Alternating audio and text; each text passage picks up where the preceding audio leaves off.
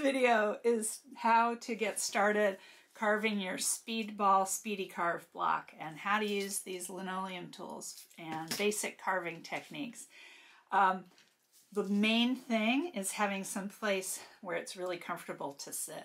So I lower my chair and I try to be fairly low to the table instead of having to, bend and lean over on top of it. So the, sort of chest height works a lot better. So that's tip number one. I totally get that not everyone has a chair that's adjustable. When I'm carving at a table where I can't adjust my height to get it in a good position for carving, I get out my trusty carving books. These books I've had for years and I only use them to carve on. This way I can put my block up here. I can rest my elbows on the table. This helps support my back, which is nice.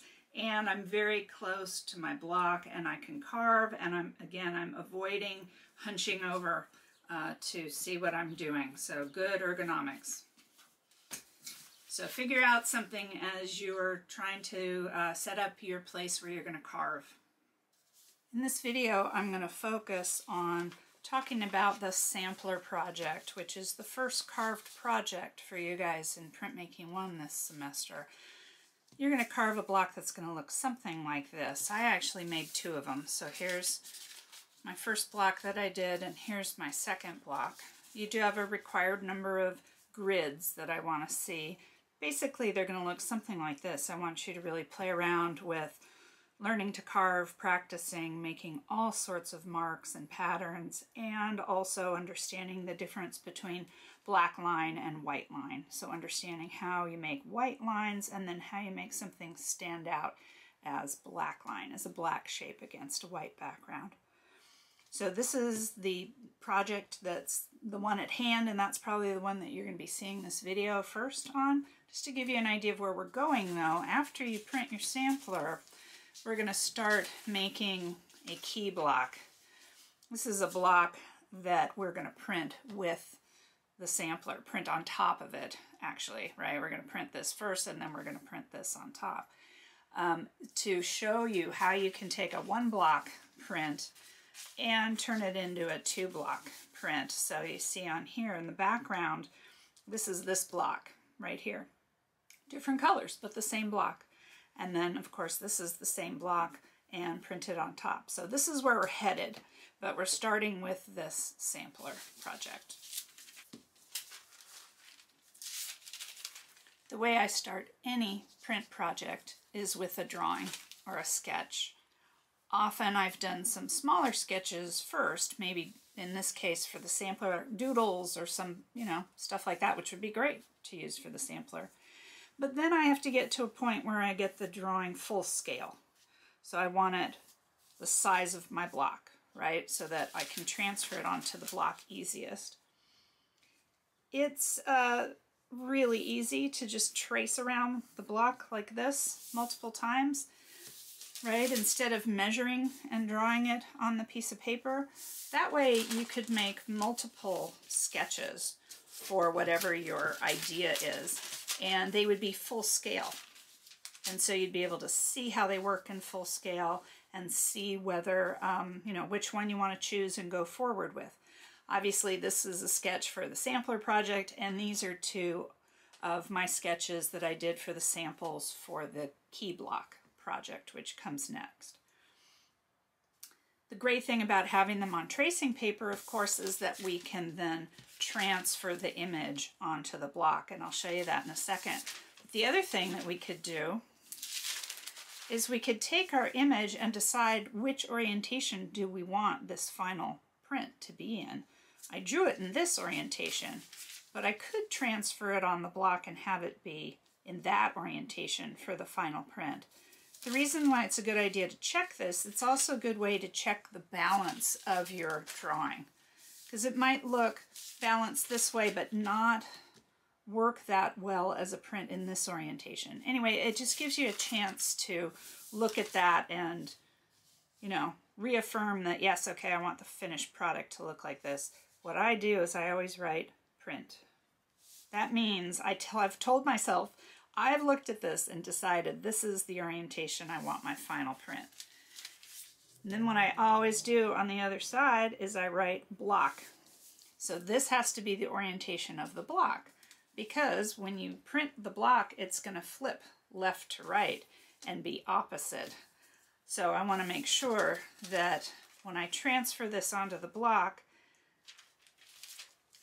this is why I write that on there, I have block correct reading. That means when it prints, it'll go back to the print orientation. So that's why I always print that on there. And you may see in some of my videos, you'll notice that, or in some of my handouts, you'll see that written onto some of my images. Okay, so if I change my mind about which orientation, I'm going to need to transfer the graphite onto the other side, because it's the graphite we're going to use to transfer. So I would just put this down and then draw on this other side, right? So that the graphite would be on this side to transfer. Okay. I'm using a very soft pencil. It's almost like a 3B pencil, like softer than a regular pencil. But you definitely want a real pencil, like a regular 2B will transfer much easier than a mechanical pencil, which those are a little harder. Okay, so, oh, one other thing. When I'm doing the tracing of these, this rectangle is going to be a little bit larger than this. So keep that in mind when you finalize your drawing here, that if you have anything on here which is way too close to the edge, or might be, you know, arbitrarily too close and not be a good composition, be sure that when you're transferring it, you're double checking, you know, where you're actually putting it. You might want to ease it over this way a little bit or something to correct the composition. So just something to think about. On the Speedy Carve material, I wouldn't recommend drawing directly on the block. And you can draw directly. The problem is you can't erase very easily off the surface. So it's a much better idea to plan out a drawing ahead of time. Okay, so with this one, I know this is my print, and I want my block then should be in this orientation.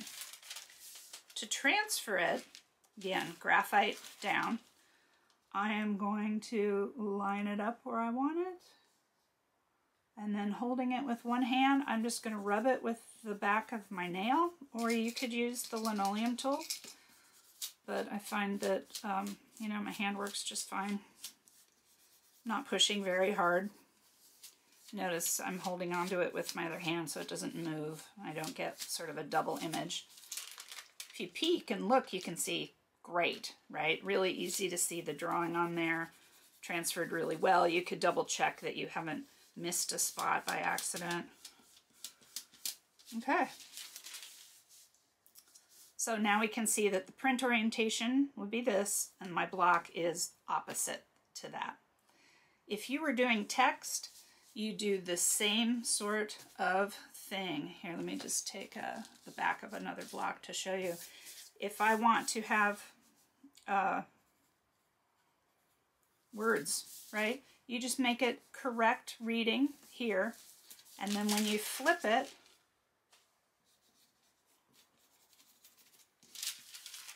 it's automatically backwards. Don't trust your brain to flip it the other way around. I mean, I can draw and write backwards too, but your brain is just going to take that opportunity to mess with you. So it's also a very good idea before you start carving that you hold this up and you look at it in the mirror and just double check that it is correct and that it's backwards on the block. BB, the way I think about it, backwards on the block. Okay, so I'm ready to carve. Couple extra things about the project requirements I want to go over. You have to have at least 6 1-inch or larger grids in your sampler. So figure out what you want to do. In your project information, I'll have some basic format suggestions, you know, that could be like this, or it could be like these shift a little bit, right? But it could be totally lined up.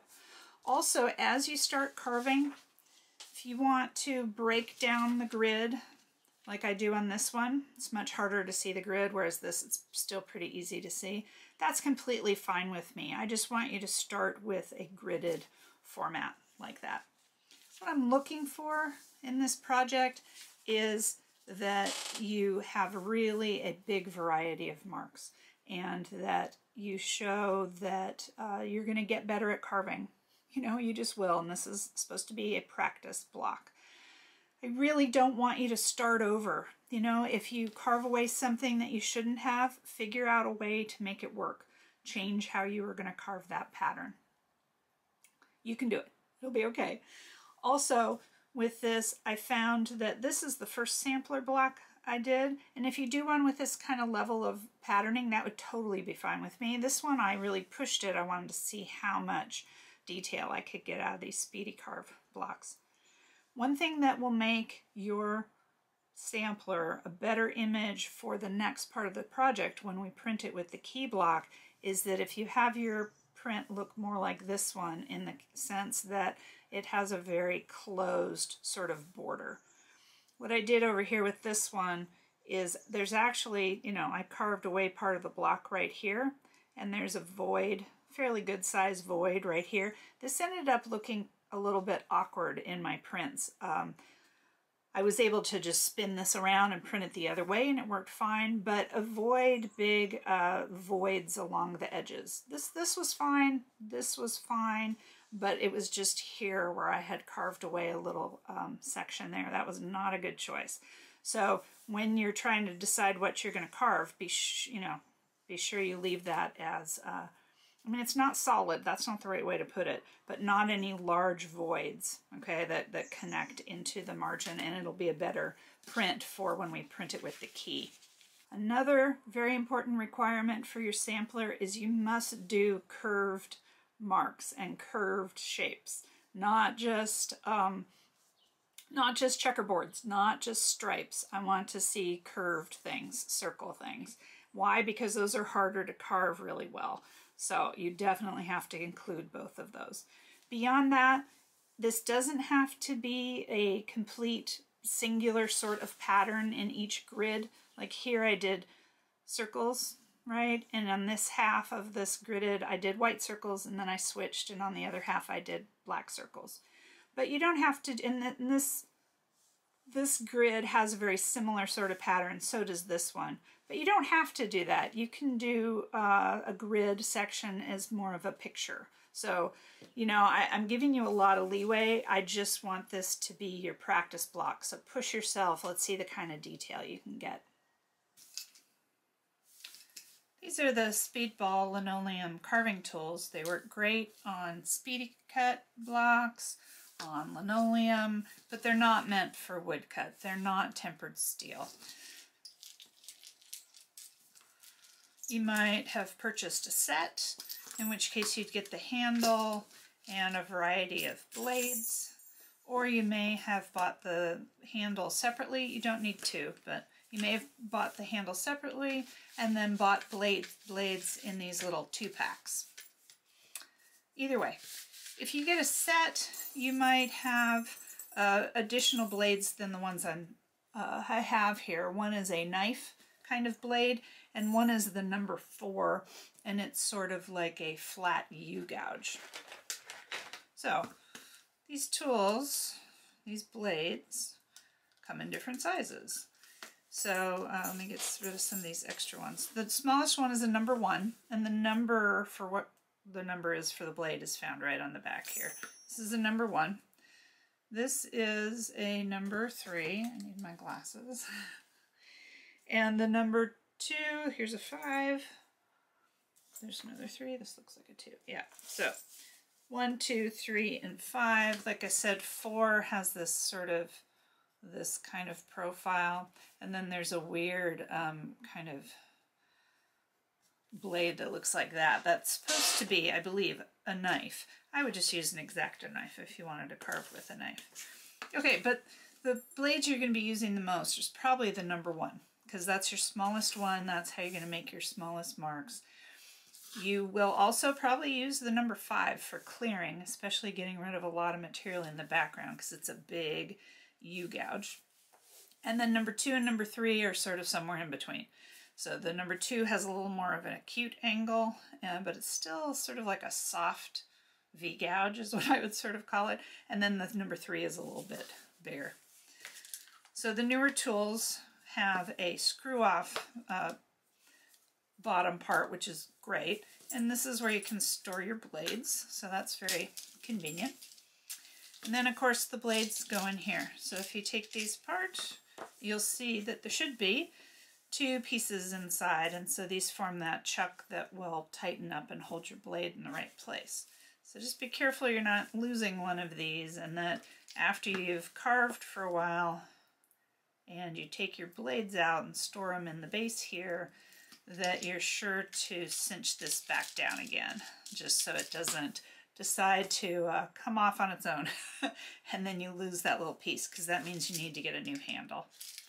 Okay, so those 2 pieces, if you've ever used an electric drill or anything, you're very familiar with this kind of thing. This blade is going to go between that and then hold it together when we put it back in here. So what you do is make sure that these pieces are put together like that, put them in there,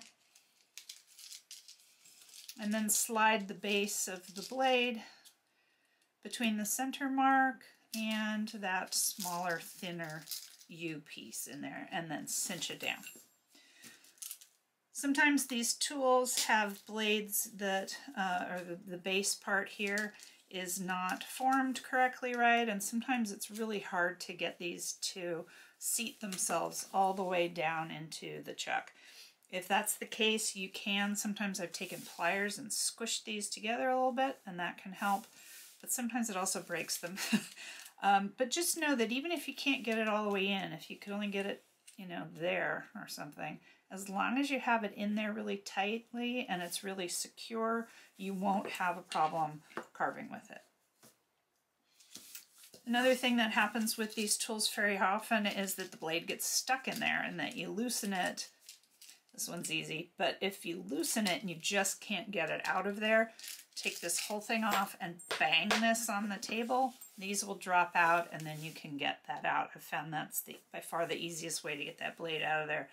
You could take some pliers to it, you know, loosen it up and then grab the end of this with some pliers. But I've found that, much to my detriment, I have found that that can be a little dangerous, that it can slip, and it doesn't really work. Like banging it on the table works the best. Okay, these tools are meant to be pushed through the materials. They're not meant to be used, you know, scratching like this or, yeah, anything else. You're basically either pushing it through or you could, you know, turn and work with it that way. So that's how these tools work. As I mentioned, these blades are not carbon steel. They're not tempered steel, I should say, so that they will not stay sharp forever. And because they're not made out of good quality steel, you really can't sharpen them. They're meant to be replaced. So just keep that in mind. If all of a sudden you realize that you're having trouble carving or the blades are slipping or something, it probably means you need a new blade. Some basic things here. If this is a side view of our block, we want to make sure that when we're cutting, right, we're cutting sort of like this when we cut away the material. Right? So that if this is the top of the block where I'm inking and I put pressure down, there's material here to hold that edge. I don't want to be doing what's called undercutting, like cutting like this into a block, because then I have these sort of areas which are not supported at all underneath, and those will chip away and crumble away on your block. So the way I like to explain it is that, and let me make this even more dramatic to make my point, like, you know, you've gone like this into the block, is that you want these areas, these upper areas, to be kind of like mesas, right, or tops of volcanoes. You don't want them to be diving boards, okay? If you're using the tools correctly and you're not burying the tool down in the material, you basically are making these sorts of cuts. But if you want to try to do some intricate cuts with X-Acto knife or something, be sure that you're angling it away from these edges so you get a bevel to it. I have one of my tools with the number 1 blade in it, and I have another one with the number 3 blade in it. You don't have to have two handles, but it is convenient if you do have more than one that you don't have to switch out the blades all the time.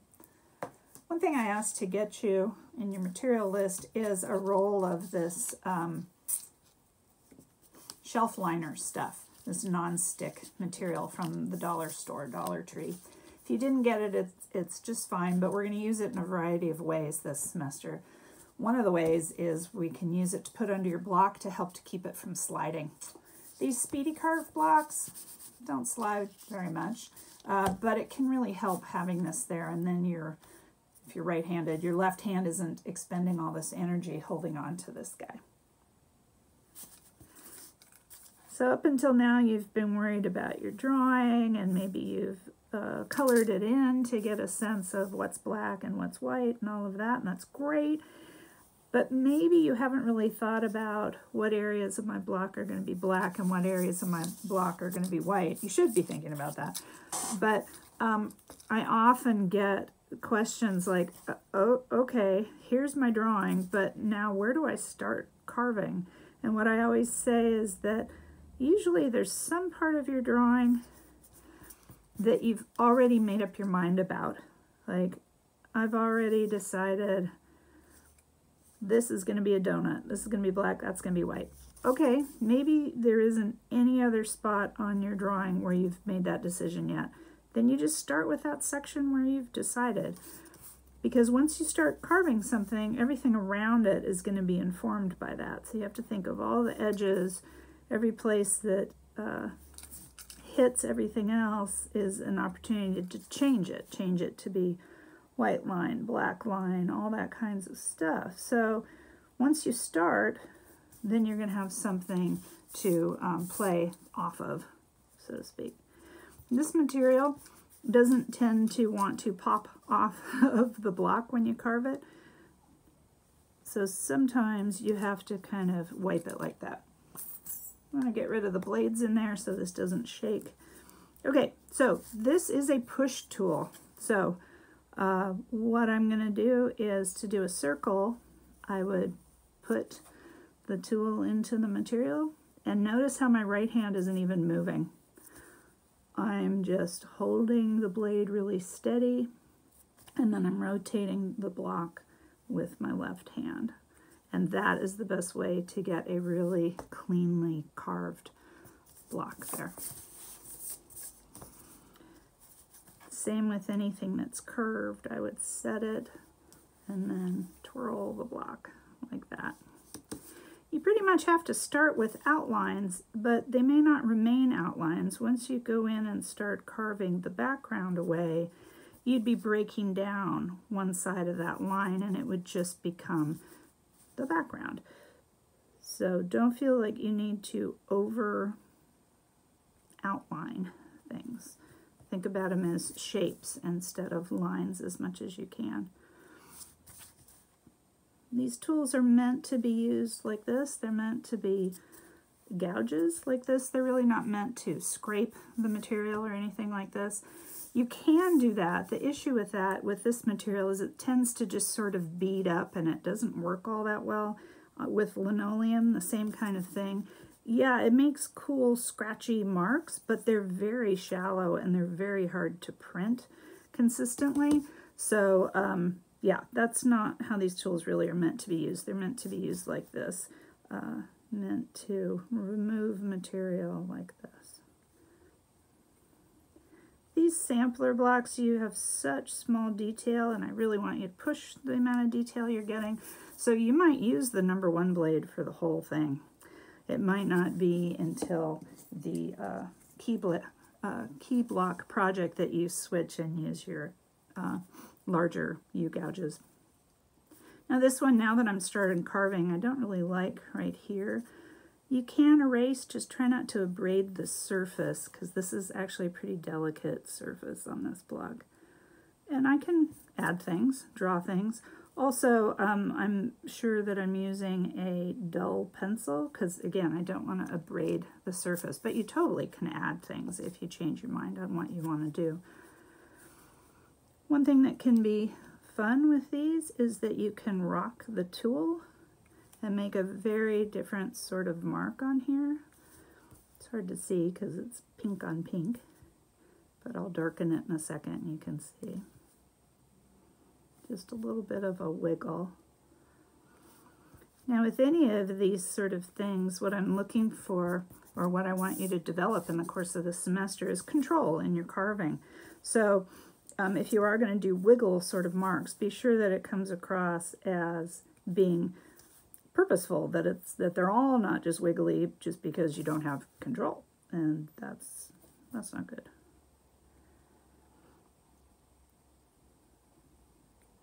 The material often doesn't come out of these blocks because it's sort of a plastic and it holds onto it. So you might need to do what I'm doing here, just sort of lightly get the tool in there and then pull out the little pieces there.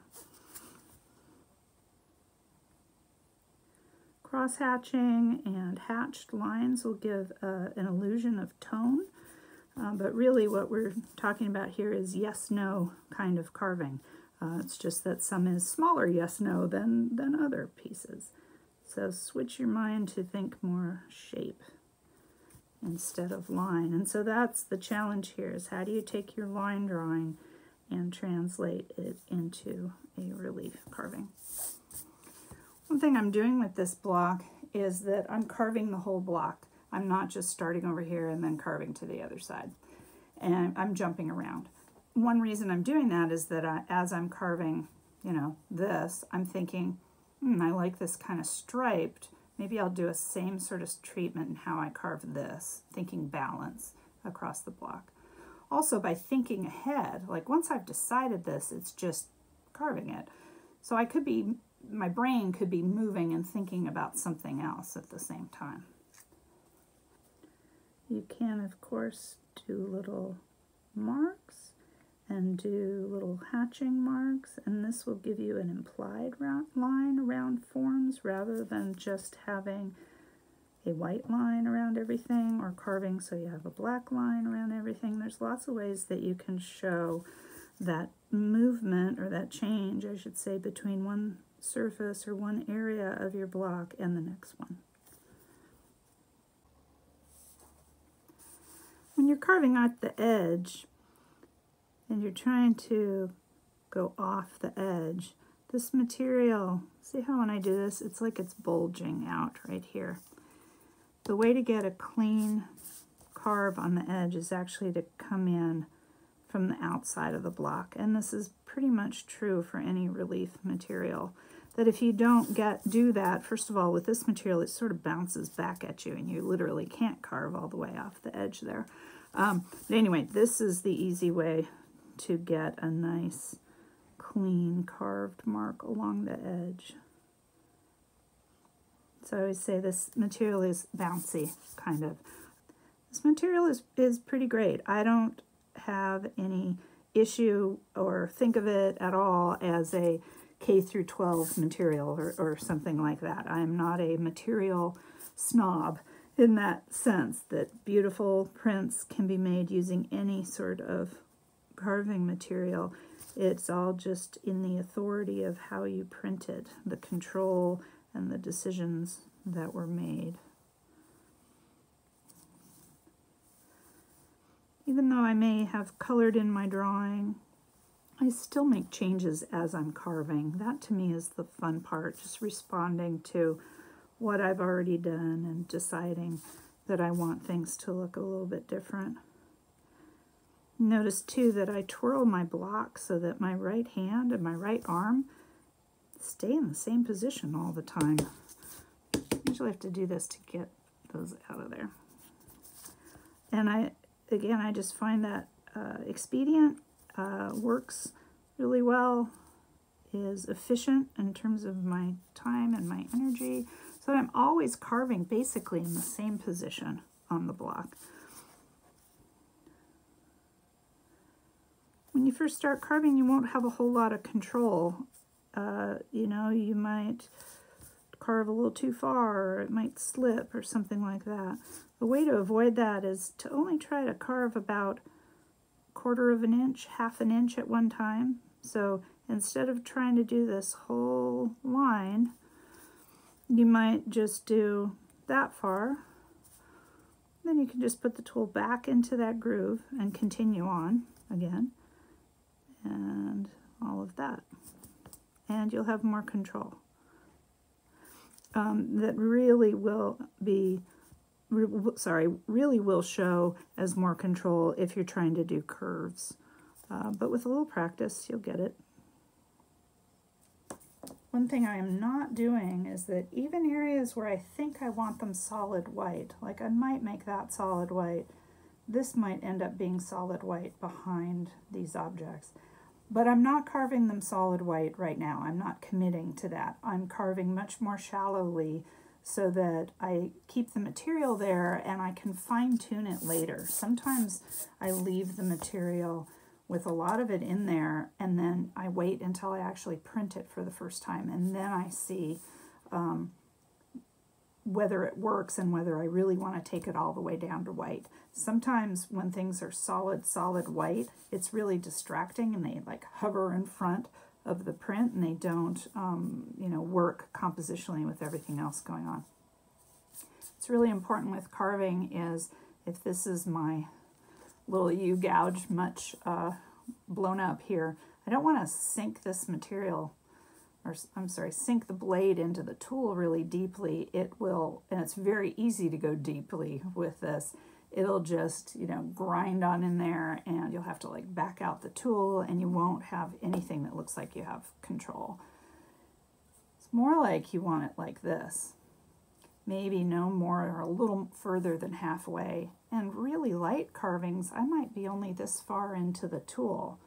So that's really important, that you're paying attention as you're carving to these top edges and that you're still seeing them in there. Okay, this is the number 3. So I can use this larger tool, and of course I'll get larger marks. They don't want to pop out because I'm carving and then making a hard stop here, but I can tease them out of here. Okay, so if I carve like that and then stop, I get marks that look like that instead of a sort of tapered, mark that looks more like that. You can also, if I couldn't get that material out, I could come in the other way, right? Carve the other way and get it to come back out again.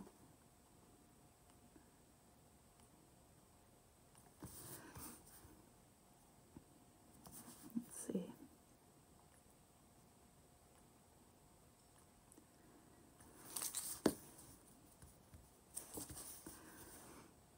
I think the thing that works the best is just doing this kind of thing.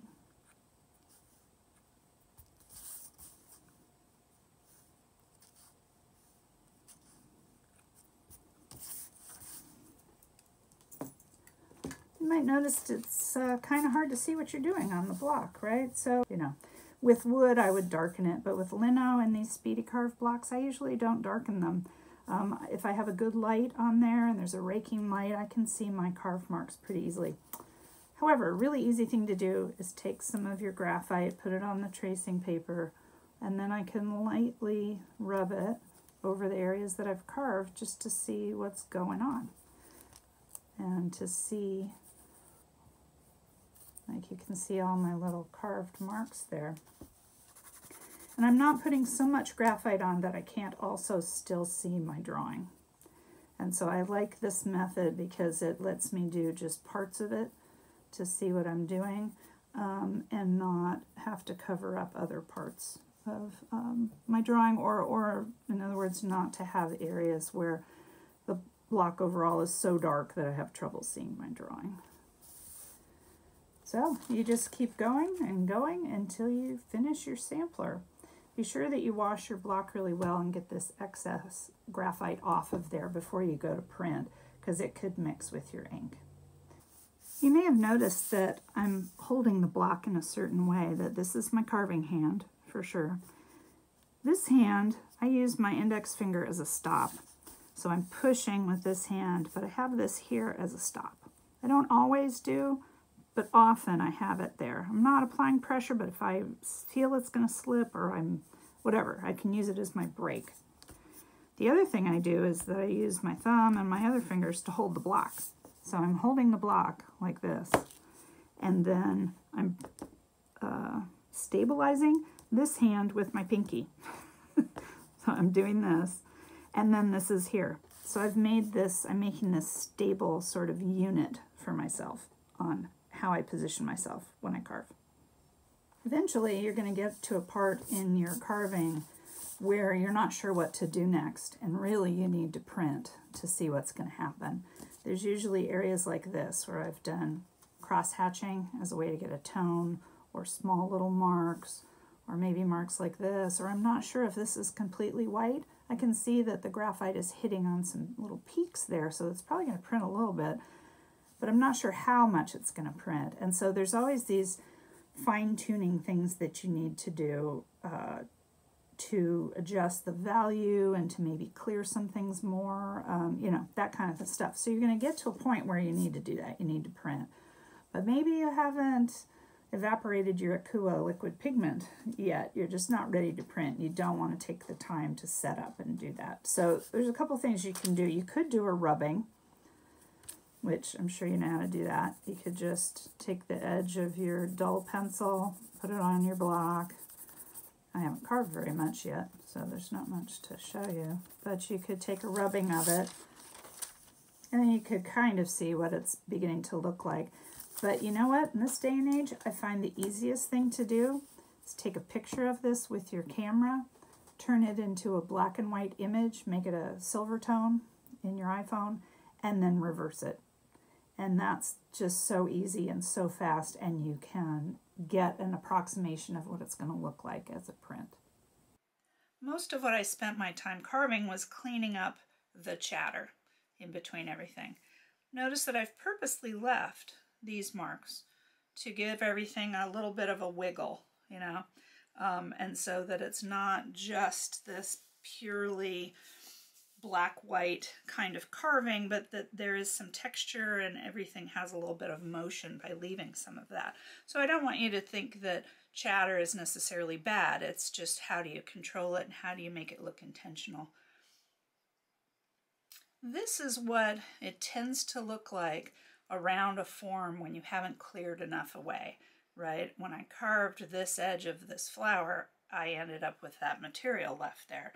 But I've cleaned it up every place else except right there. So just keep an eye on that when you proof, that if all your forms have these thin little lines around the edges, it means that you need to do more tidying up.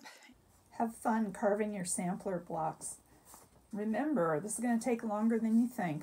So take breaks and just enjoy it. Also remember, this isn't the artwork. This is. Printmaking is indirect. We make a matrix and then we ink it and we transfer the image onto another surface. So good luck, and I really look forward to seeing your prints. Hi, I'm back. You didn't really think that was the end of the video, did you? I just want to share with you a tip. I've found that these, when they're wet or after they have some ink on them, they can get kind of sticky. And then if you store them stacked on top of each other, they can kind of stick. And that made me really nervous. So compulsive me, I cut some mat board, but it could just be heavy paper too. So that when I store these, I make a nice Speedy Carve sandwich. And that way the top of the boards are protected and they don't stick together. So I would highly recommend something like that. Okay, now I'm really leaving. Bye.